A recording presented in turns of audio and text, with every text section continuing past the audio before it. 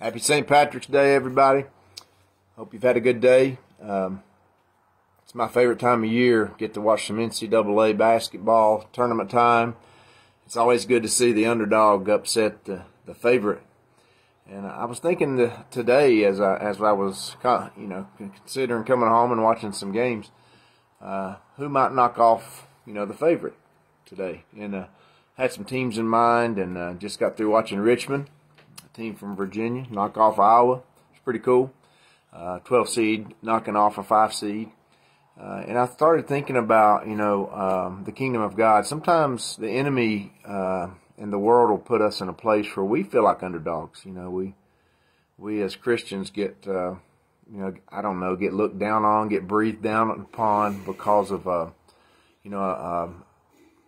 a perception that maybe we're narrow-minded, or that we have a belief system that, is specific and particular according to the Word of God. And I was reminded today that we're never underdogs in the kingdom of God, in the church and of Christ.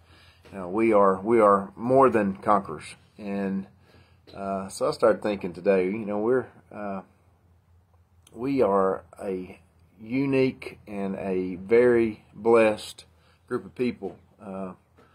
Those of us who have trusted in Christ. And one of the passages that the Lord has brought across my mind this week over and over is that it's a passage out of Proverbs 27:6 that says, wounds from a friend can be trusted, but an enemy multiplies kisses. That verse is interesting if you think about it. And I've experienced that.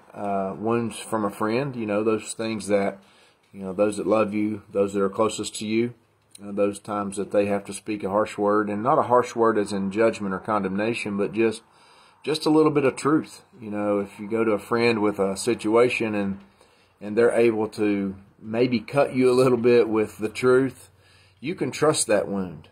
That wound comes from a heart of care and a heart of love. But it says, the second part of that verse, it says that an enemy multiplies kisses. I'm going to say you need to be very, very careful about being with folks, only folks who tell you what you want to hear, folks who multiply kisses, because they may seem to be your friend, but, in all reality, confirmation on wrong beliefs and confirmation on wrong action, confirmation on wrong words spoken. When you seek out confirmation in those areas, you'll find it. And you'll also reap the consequences of wrong belief, wrong actions, and wrong words. And so just follow the advice that we find in Proverbs 27:6, and trust your friends. Trust those who are of the same faith in Jesus Christ. Trust the truth, and seek out the truth always. But be very careful in surrounding yourselves with only yes people, yes men, yes women, those who will confirm you. And so my question to you today is, where do you go for confirmation? Who are your friends? Who are your friends? If you want to see the direction of your life, just look around. And those that you spend the most time with, that's where you're going. You're going where they're going.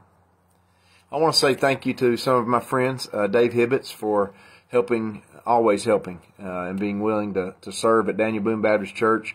The audio portion of Facebook Live should be really, really good this week. And he had some help in that. Vaughn McConnell, Israel Crawford, and Brandon Webb helped us this week. And so the audio should be a whole lot better this week. And so I want to thank my friends from First Baptist Church in Gate City for helping us get our church audio where it needs to be. If you don't have a home church, come be with us Sunday at 11. If you can't be with us, check us out on Facebook at Daniel Boone Baptist Church.